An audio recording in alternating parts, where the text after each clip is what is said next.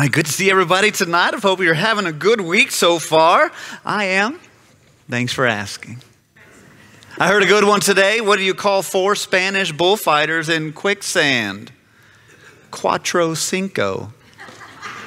Isn't that good? We were just told that. Somebody came into the office. It's a good one. That was on a Laffy Taffy wrapper. You're welcome. Joshua tonight, book of Joshua. Hope you got your hand out. They got in a little late. My fault. Apologize. Get your hand out. Joshua chapter number 1 tonight. We're going to read the first 9 verses here. Joshua 1 through 9.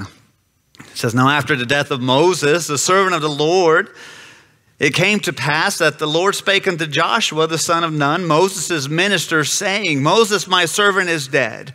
Now therefore arise, go over this Jordan, thou and all this people, unto the land which I do give to them, even to the children of Israel. Every place that the sole of your foot shall tread upon, that have I given unto you, as I said unto Moses.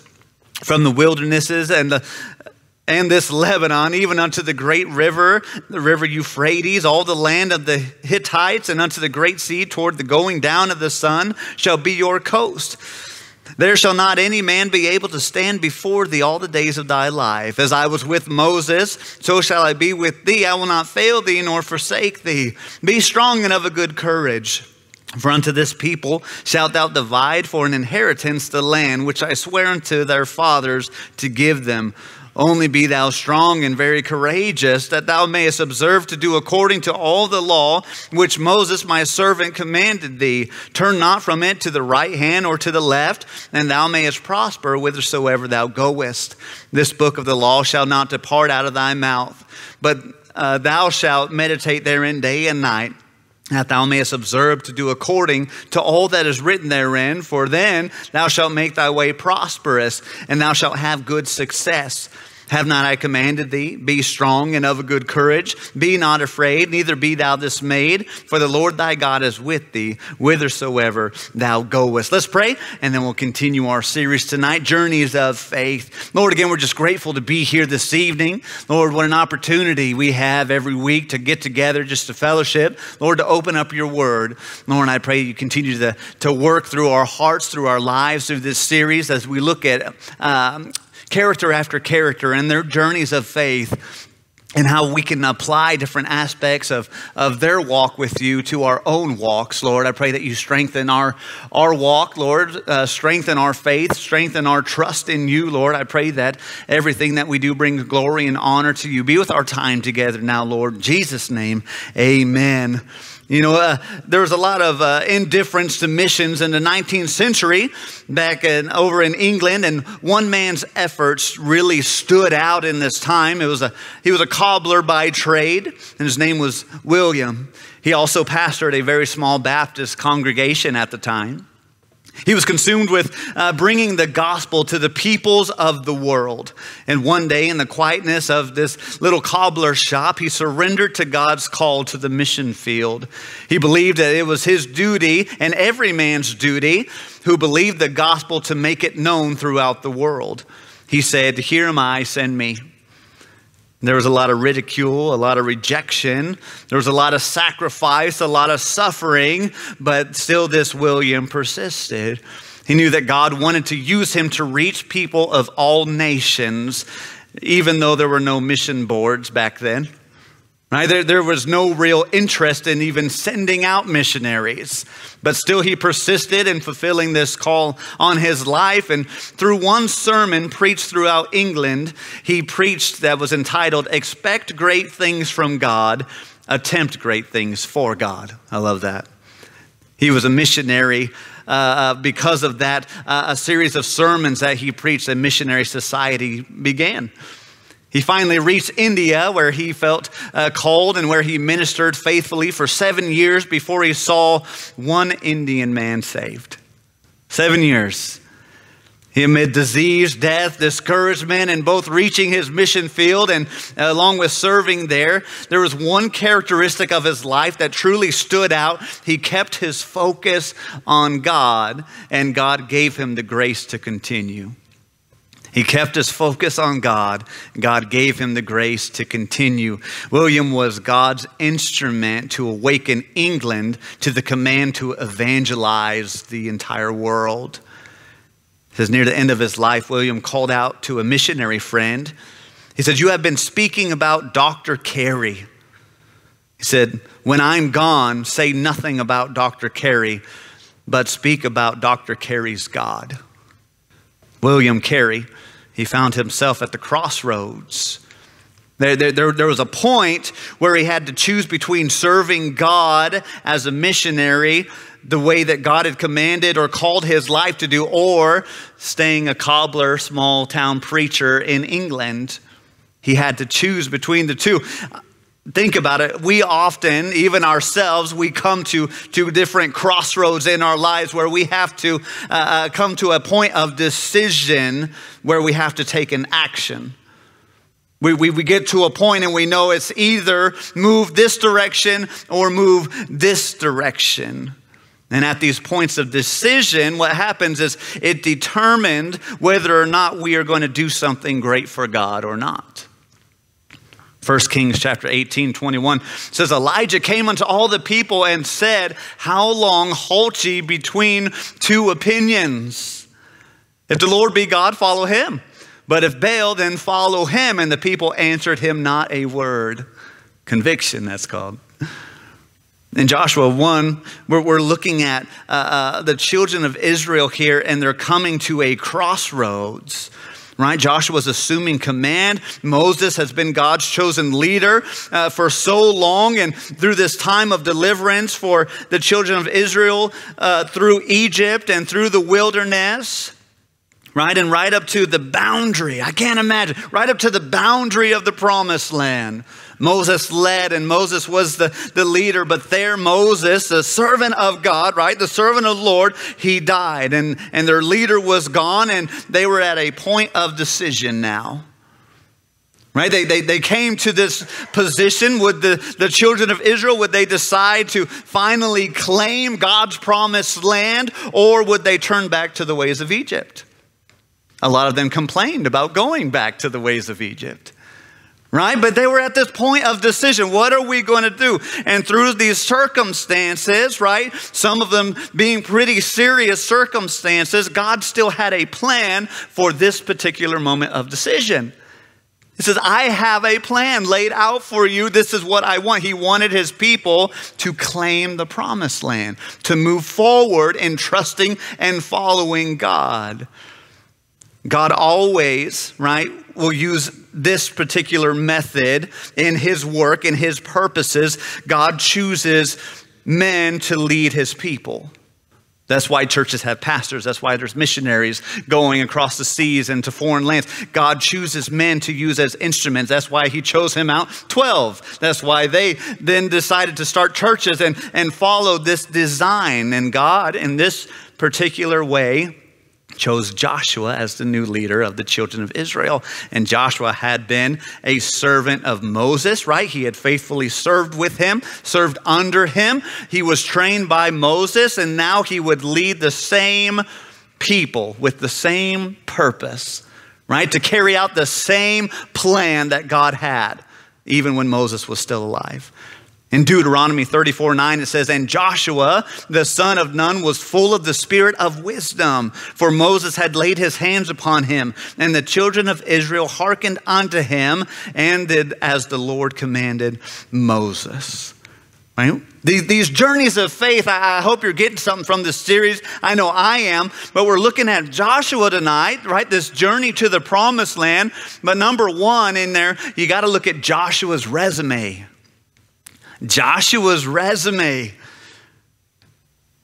Right? Anytime you read about Joshua, I loved Joshua and I love Joseph. Right? Those are two of my favorite characters in Scripture. And when you're looking at Joshua here, though, he demonstrated this strong faith during all of his journey. During his faith journey, right? His following God, his being a servant. He followed with a very strong faith. And yet leading the children of Israel, right, to possess the land, it was a very tremendous task that Joshua was taking on. And it would require a lot, right? If not even a greater faith to do so. Right? He stepped into this position led by God to accomplish these great things. He needed this faith journey. He needed to go through this. And looking at the circumstances, right? When we look at Joshua's life, he had to have known, right? They're not going to be able to conquer these challenges in and of themselves. Right? But by God are they going to be able to accomplish these things. I mean, you're standing at the edge of the promised land, and Joshua had already been into the promised land and spied, right? He'd already scoped it out. He was already excited about it, but now he's standing on the brink of entering in. And you got to imagine the thoughts as a new leader, right? Going into, oh man, we're getting ready to try and do what? To take over where? To combat with who, right? But he was very confident in God's promise. That's the key. He was confident in God and God's decision, and that he would be with Joshua. Right? Verse number 5 in Joshua 1 there, as I was with Moses, so I will be with thee. I will not fail thee nor forsake thee. That's underlined in my Bible. I don't know if you underlined in yours, but that's a good spot to do so. Hey, God is with him. He understands that. Hey, Moses, my servant, is dead. Now it's time for you to get up. Listen, but I am not going to leave you. I will not forsake you. Man, what a wonderful promise. A lot of us might wonder, why was Joshua able to enter into the promised land when so many of this other generation were not able to? Right? The older ones, why weren't they able to go in with Joshua? But understand, Joshua was used of God and was able to enter the promised land. Why? Because he was a man of great character. Right? He was a man of great character. I mean, his resume continued in Psalm 75. Right? 75, 6 and 7. For promotion cometh neither from the east, nor from the west, nor from the south, but God is the judge. He putteth down one and setteth up another. That is the resume of God's chosen utensils. Right? He was proven. When you look at his resume, he was proven. Right? God had provided water, right? In the rock of Horeb, right? Amalek came, he fought with Israel there, and during this battle, what was taking place, Joshua provided himself to be a very obedient, a very courageous, and just a trustworthy individual to Moses. Moses, whatever you command. Moses, whatever you need. Whatever you are needing. And guess what happened?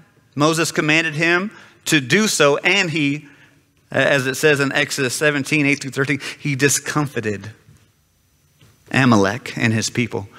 He defeated them. Right? He took them down.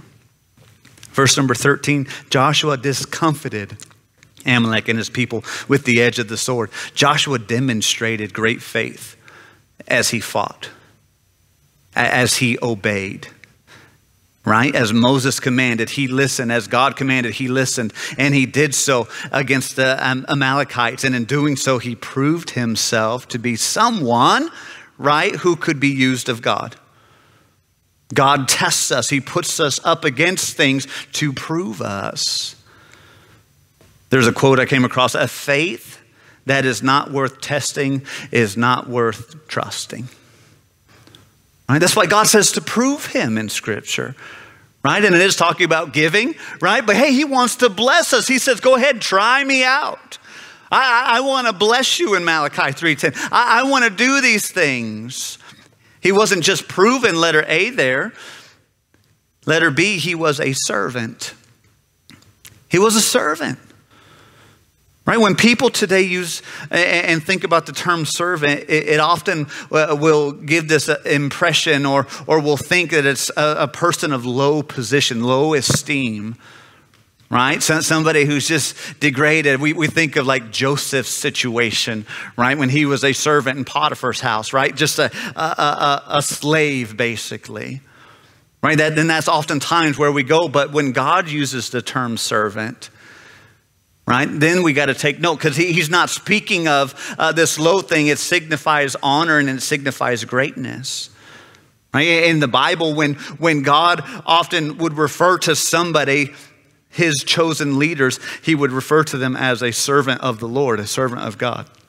They are servants, right? It's a very valued thing. Exodus 24, verses 12 and 13. And the Lord said unto Moses, come up to me into the mount and be there, and I will give thee tables of stone and a law and commandments which I have written, that thou mayest teach them. And Moses rose up, and his minister Joshua and Moses went up into the mount of God. Mark 10:45, for even the Son of Man came not to be ministered unto, but to minister and to give his life a ransom for many. This idea of God saying you are a servant, we are servants of God, it's not a degrading thing, it's a good thing. We get to serve God. Joshua was a servant to Moses. And we see specifically throughout scriptures where he demonstrated this while Moses was on Mount Sinai, right? Receiving the 10 Commandments while Moses was on the mountain speaking with God 40 days, 40 nights. Joseph is here, or Joshua rather, is here patiently waiting for him to return. He was being patient. He was obedient. He ministered to the people. I came across it. I really liked what somebody said. He said, people are prepared to lead when they have learned to serve. People are prepared to lead when they have learned to serve. And Joshua learned to serve before God made him the leader. Right? That's why oftentimes in churches people are put into positions because of their servant's heart. At our last church, we had the Servant's Heart Award every year.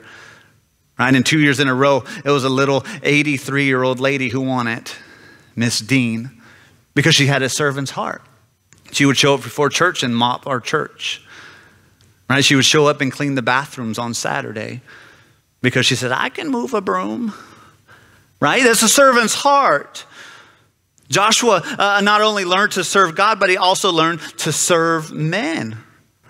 Right? He wasn't less of a leader because he served other people. Right? And we got to get our minds around it. Serving God and others was the overshadowing purpose of all that Joshua did. All of his actions. He was serving the people, serving God. Serving God, serving the people. That's who he was. It was quoted once, the measure of a man's greatness is not how many people serve him, but how many he serves. Right? Wow, what a powerful thing. Mark 10:43 and 44. But so shall it not be among you, but whosoever will be great among you shall be your minister. And whosoever of you will be the chiefest shall be servant of all. Right? Galatians 5:13, for brethren, ye have been called unto liberty, only use not liberty for an occasion to the flesh, but by love serve one another. Man, when Joshua was chosen, right? He's chosen to be the leader of Israel. He's chosen to be this position. He was first a servant of Moses. And at the end of his life, what happens? Joshua was still known as a servant of the Lord. What a wonderful testimony according to that term, servant in Scripture. At the end of his life, he was still known as a servant of the Lord. We have to learn from this example and seek to be true and faithful servants of God. In Judges 2:8, it says, and Joshua the son of Nun, right, the servant of the Lord, he died, and being 110 years old. Man, what a powerful thing. He was what? Proven. He was patient. He was, that's letter C, he was patient. Right? He was a servant. He was proven. See, he was patient. Exodus 24:18, and Moses went into the midst of the cloud and got him up into the mountain. Moses was in the mount 40 days and 40 nights. I can't imagine. Right? Moses, when are you coming back? It's been 2 days. You said you were going up. You're going to come back, right? Oh, it's been a week. It's been 2 weeks. It's been a month. It's been a month and 40 days and 40 nights where the leader went up. And Joshua, what happens? He was a patient man. Very patient. Exodus 32:15 and 17. Moses turned and went down from the mount, and the 2 tables of the testimony were in his hand. The tables were written on both their sides, and on one side and on the other were they written. And the tables were the work of God, and the writing was the writing of God graven upon the tables. And when Joshua heard the noise of the people as they shouted, he said unto Moses, there is a noise of war in the camp. Man, it's been so long. Joshua, I keep mixing them up. He spent 40 days waiting for Moses on Mount Sinai to come back. I mean, he could have at any point gotten impatient, gotten frustrated, gotten bored, but he chose to faithfully be patient and trust the leader and anticipate Moses' needs. This is the appointed leader that God has established. I'm going to be patient and wait. Joshua's journey of faith is this. It's such just an example of patience. I mean, it really is. When you think about how he waited for Moses so many times, right? Joshua, we got to do this. Joshua, we got to do that. And he was this example of patience. Many Christians don't think twice before they resign from their class. They resign from their bus route. They leave a church, right? Because why? Because they don't want to wait. They don't want to be patient on God and see what God has in store for things. God desires that we remain patient on our journeys, right? That's why it's a fruit of the Spirit, right? Long suffering, waiting on God, trusting him to accomplish his work in and through his people, through us. Right? The patience of Joshua paid off because he received this blessing of entering into the promised land. And we will be glad when we receive blessings when we enter into our promised land. Right? That's the promised end goal. Psalm 24 or 27:14. Wait on the Lord. Be of good courage, and he shall strengthen thine heart. Wait, I say, on the Lord. Man, what an example to us. During World War II, Hitler began to blitz London, and the British government evacuated people by the train loads. And as the citizens of England were running towards the trains, there was a man who saw a young boy running to safety by himself. The man looked at the boy and said, "You know where you're going?" The boy replied, "No, but the king does." "I don't know where I'm going, but the king does." We don't know where God is taking us on our journeys of faith all the time. There are things that we come into deal with, things that we face, decisions that we have to make, and we don't know where God is trying to lead, and we may not understand. Periods of waiting, periods of silence, but we can trust the heart and the plan of our King. We can do so by waiting patiently on the Lord. I mean, that's just biblical. Right? We have to trust what he's doing. Understand this, Joshua, he had a vision, D. Letter D there. He had a vision. In Numbers 14, 6 through 10, it speaks of him speaking to the company of the children of Israel. You know, he's talking to, the land which was passed through to search it, an exceedingly good land. And the Lord delight in us, and he will bring us into this land. And he had this vision of God. And Joshua had this godly vision that he then, when he and Caleb searched the land, right? When he spied on the land and they came back and they were super excited and they were energized because of all the potential and all the blessings that they saw there. The land was exceedingly good, they said, and it flowed with milk and honey. Man, what an amazing place. Joshua's vision to claim this land was based upon God's word. Right? Even back then, and what's so amazing about Joshua is he never lost that vision. He knew what God had in store for them, and he was strong in it. Joshua 1:6, be strong and of a good courage. For unto this people shalt thou divide for an inheritance the land which I swear unto their fathers to give them. I swear unto their fathers to give them. He trusted, he had faith and patience. Joshua knew that the children of Israel would possess the promised land. I know that we're going to go in there, right? I know we're going to accomplish these things because God had already promised it, and he acted on his belief. Proverbs 29:18 says, where there is no vision, the people perish, but he that keepeth the law, happy is he. Where there is no vision, that's speaking to the word of God. Where God is not present, the people perish. We can see that happening in our nation. Right? But what happens? God has a vision. If we repent, if we turn to him, if we trust in him, we know God will turn everything around. Takes us. Number 2 in your notes there, Joshua's responsibility. We saw his resume. But Joshua had a responsibility. You can jump right to letter A, to provide leadership. To provide leadership. Man, on our journeys of faith, God is going to appoint us to positions of leadership.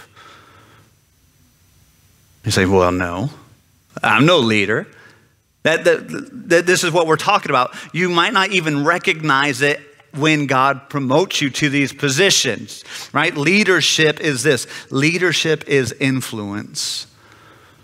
Okay, understand that leadership is influence, and because of that, we all lead because at some point we all influence other people. You are an influence to other church members. You are an influence to the younger generation. You are an influence to your family.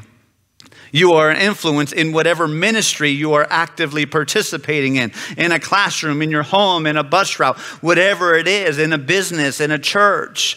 We are all placed into certain types of leadership positions because we all have certain types of influence. And God places us there. It's our responsibility. And no matter what capacity God puts us into these positions to fill, each one of us is called to be a leader in these positions. Right? It's our job. It's our role. We're supposed to do it. Right? Joshua provided great leadership for his family. Right? Joshua 24:15. If it seem evil unto you to serve the Lord, choose you this day whom you will serve, whether the gods which your fathers served that were on the other side of the flood, or the gods of the Amorites in whose land ye dwell. But as for me and my house, we will serve the Lord. Man, what an example. He understood, right? This is a position of leadership that I have been granted. As parents, we are in positions of leadership. As family members, we are in position of leadership. As church members, we are each in a certain position of leadership because of our position of influence. Right? It's time for dads to take leadership. Right? To understand the influence that they have in their homes. We have to determine to lead our families as men. Right? There was a Time magazine article that came out and it said rising divorce rates and out of wedlock births mean that more than 40% of all children, this is going back, born between 1970 and 1984, are likely to spend much of their childhood living in single parent homes. That's in the 70 to 84 time period. I can only imagine nowadays. Right? The impact of these fatherless homes on the children, they say, is very significant, if not devastating. The article went on to say studies of young criminals have found that more than 70% of all juveniles in state reform institutions come from fatherless homes. Children from broken families are nearly twice as likely as those in two-parent families to drop out of high school.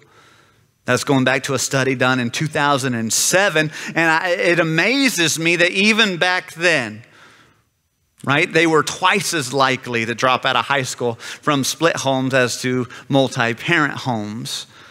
Man, what a difference 10, 15 years makes on society. I mean, Joshua was a great leader because he first followed God's leading, and fathers have to follow God's leading. Right? It's so important for us to get that. Right? We have to live our lives. We have to lead in our homes in order to be effective leaders for our families by following God. Joshua led his family, but he also led God's people. Joshua 1:10 says, then Joshua commanded the officers of the people. Then he led them.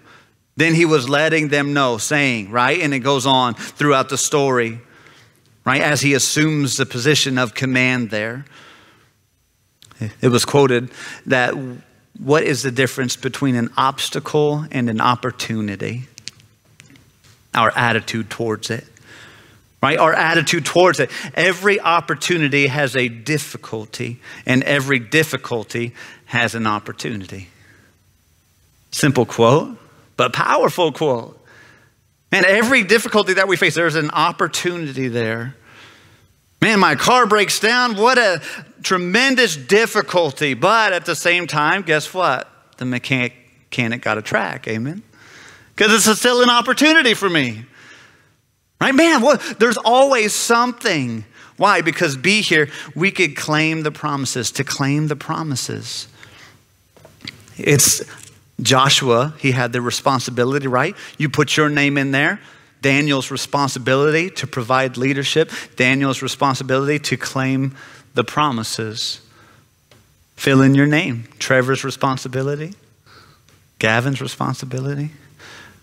Micah's responsibility. Okay? As they grow and they mature, hey, we all have this in our lives, right? To claim the promises. Joshua 1, 4, and 5. From the wilderness to this Lebanon, even unto the great river, the river Euphrates, all the land of the Hittites, and unto the great sea toward the going down of the sun shall be your coast. There shall not any man be able to stand before thee all the days of thy life. As I was with Moses, so I will be with thee. I will not fail thee, nor forsake thee. What is it saying? Joshua had this great responsibility to claim the land that God had promised to the people. You ever think about that land that he went to claim? The promised land was 300,000 square miles. That's a lot of land. I mean, that's what was promised to them. But because of a lack of faith of the children of Israel, they actually never claimed more than 10% of the land God had promised them. Crazy, right? 300,000 square miles, but they just barely claimed 10% of it. We're like, yeah, they went into the promised land. Kind of. They went on the edge of it. They went in a little bit of it. Right? They never went in there and got everything God had given them. And unfortunately, this is the response of a lot of us as Christians. Right? God promises us such great things, blessings, and perhaps there might be some promises that God has given you, or promises that he has given churches, or promises he has given ministries, but it's our responsibility. We have to take and claim it for ourselves. Right? What does that mean? Hey, we go out and we tell people about the Lord. God tells us, right? Hey, we're planting seeds. He's going to give it increase. He's going to bless us. He's going to honor our faithfulness to him. But we got to claim it for ourselves. Jeremiah 29:11, for I know the thoughts that I think towards you, saith the Lord. Thoughts of peace, not of evil, to give you an expected end. There's a lot of times God wants to bless us, but doesn't because of our lack of faith. That's why churches are closing their doors. Right? That's why people are leaving churches. That's why relationships are falling apart, because there's places there. Church, God wants to bless. Families, God wants to bless. Our relationship, but because we lack the faith, we don't get the blessings that God promised us. God understands this. We have to have enough confidence in God to claim the promises that he gives us. Do we have the confidence in God? That's what it comes down to. Do you trust God in these situations? What is holding us back, right, from going forward on our journeys of faith, on our trusting in the Lord? Man, I did a sermon for the teens a few months ago about that. What is holding you back from following God? This is a question you got to constantly ask yourself, I think, because we all have things that I strongly believe this. Every Christian has things that they know they should be doing for God, but they're not for some reason. Even pastors, even missionaries, even Sunday school teachers, right? There's always something, I think, that God has told us, man, you need to do this, but we don't because something holds us back. Right? God wants to give us strength. God wants to give us comfort. God wants to give us peace. And yet we see that person and God says, give them a tract, tell them about me. And we say, no, I can't do it. Is it pride? I don't know. God hates it. Right? Well, I don't know what it is, but what's holding us back from going forward for God? And until we act on God's promises, we cannot experience the victory God wants to give us. That's how it works. Joshua also claimed God's promise that he would conquer his enemies. Joshua went out and claimed those things. Joshua 1:5a, right? There shall not any man be able to stand before thee all the days of thy life, he says. God promised Joshua this, hey, complete victory in conquering of the enemies. What a powerful promise that is.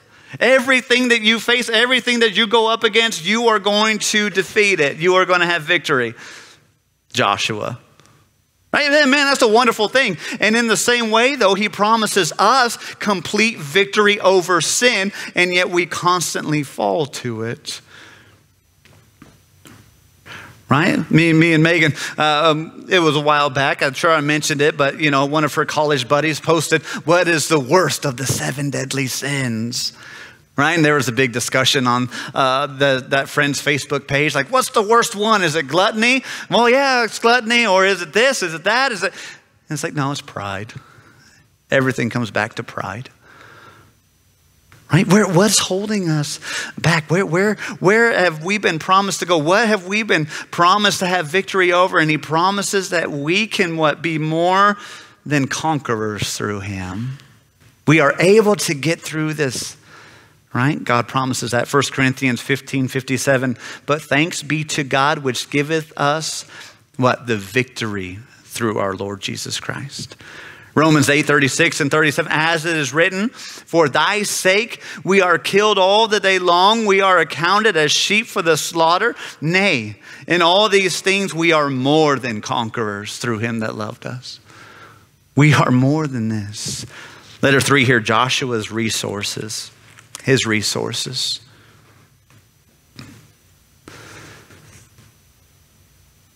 You ever start the day with the thought, how am I going to get all this stuff done?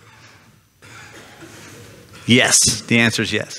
How in the world are we going to get everything done that we are supposed to get done? I can imagine Joshua waking up, some millions of people now following him, going into the promised land. How in the world am I going to get everything done? Maybe that's how Joshua felt, I don't know. But he assumed this leadership. He began to claim God's promises. There was a lot of work that he had to do in order to enjoy the victory of the promised land. And as God always does, what happened? He provided the resources that Joshua needed in order to accomplish the work that he was supposed to do. God wants to provide for us. These resources that God provided to Joshua are still available to us as his children today. Resources are a good thing to have, right? I still think the greatest resource in the church is sitting right here in the pews. God's people are the greatest resource that the church had. They're just as powerful and they are just as helpful, these resources that God promises. And what are those things? Letter A here, God's presence. God's presence. God is on our side. Hebrews 13:5 and 6, let your conversation be without covetousness, and be content with such things as ye have. For he has said, I will never leave thee nor forsake thee. So that we may boldly say, the Lord is my helper, and I will not fear what man shall do unto me. Zechariah 4:6 says, then he answered and spake unto me, saying, this is the word of the Lord unto Zerubbabel, saying, not by might nor by power, but by my spirit, saith the Lord of hosts. It's only by God. Stories told us some preachers who many years ago were discussing D.L. Moody and the possibility of inviting him to speak at one of their meetings. One of the preachers who opposed asking D.L. Moody somewhat critically asked, does D.L. Moody have a monopoly on the Holy Spirit? To which an older and wiser preacher replied, no, the Holy Spirit has a monopoly on D.L. Moody. Right? God told Moses, now therefore go, and I will be with thy mouth in Exodus. I always found that interesting because we can look in the New Testament where it says Moses was well learned in the Egyptian tongue and all that. Right? God told Joshua, though, I will be with thee. God told Jeremiah, and they shall fight against thee, but they shall not prevail against thee, for I am with thee, saith the Lord, to deliver thee. And God says to us, what? Go ye therefore and teach all nations, baptizing them in the name of the Father and of the Son and of the Holy Ghost, teaching them to observe all things whatsoever I have commanded you. And lo, I am with you always, even unto the end of the world. Those are promises of God's presence.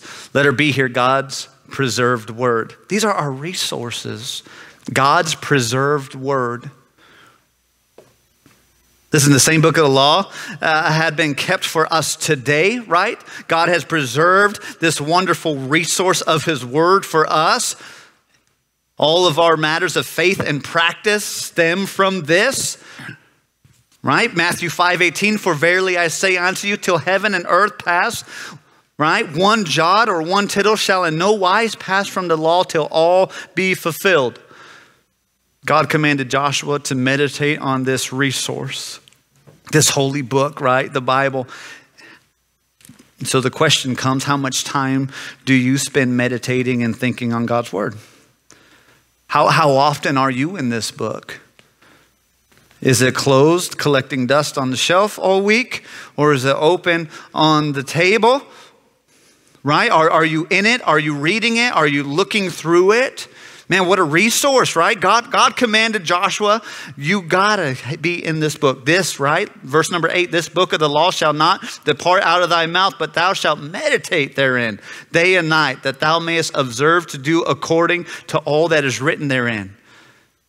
For then, right, thou shalt make thy way prosperous, and thou shalt have good success.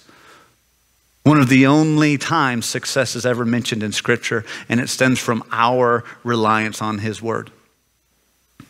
It was quoted, if we want the God of truth, we must know the truth of God. If we want the God of truth to work in our lives, we have to what? Know the truth of God. What does that mean? We got to read the Bible. Right? We challenge our kids. They do it every summer now for junior camp. Hey, we're having a memory verse challenge. When was the last time you memorized a verse of the Bible as an adult? I mean, it's an interesting thought. Aren't we supposed to? If we want the God of truth, we got to know the truth of God. God also commanded Joshua to obey his word. He told him to observe, to do all that is in there, right? Simply observe it. Listen, we mark our Bibles, right? It's an interesting thought. We often will mark our Bibles, but we don't let our Bibles mark us. We're not marked by this. People don't associate Christians with the word of God very often. They associate it with good behavior. Nowadays, they associate it with skinny pants and flannel shirts in this movement. Right now, we got to understand, Paul, right, exhorted us to let the word of Christ dwell in us richly. It's supposed to be in there, right? Maybe we're not using the resources that God's allowed for us to have in our lives, right? We have to make that decision. Joshua was faithful to lead the people into the promised land, right? So I'm wondering in what areas God is leading you to provide leadership and to make a difference in those people around you. It's an interesting thought. As we look at lives like Joshua's and we think of the faith that it took to assume this position. God placed him into this position of leading countless people, right? And to go into this promised land. And he had to have that faith to do so. Man, what a challenging thing. Right? But like I said, we all are put into positions of leadership, whether it be your Sunday school, whether it be a ministry involvement, maybe it's just a family, maybe whatever it is, but we are placed there. How are we following God in those positions? Are we allowing God? Are we using the resources that he gives us? Where are we at tonight? Where's your faith journey? Have you given up on God's leadership? No longer trusting in him? Patience is out the door. I'm just going to do what I feel like in the moment. That's a very modern day Christendom philosophy also. It's all feeling based. This makes me feel right, so God's got to want me to do this. Be very cautious with that type of thinking, right? I'm sure it was good to worship the serpent for a while until God swallowed him up in the earth. All right, let's pray, and then we'll take some prayer requests tonight. Lord, I just pray you continue to work through this series as we look at these characters in Scripture. Lord, help us to still rely on your word. Help us to still glean from it, Lord. Just really apply it to our own lives. What principles we can learn and just utilize in our daily lives to truly live a life that brings glory and honor to you, Lord. I pray that our church is identified as just that, a church that follows God, that trusts in your word, Lord, utilizes the resources that you've allowed for us to have. Your presence, your word, Lord, what a powerful resource that is. Lord, thank you so much for our church. Be with our prayers. In Jesus' name, amen.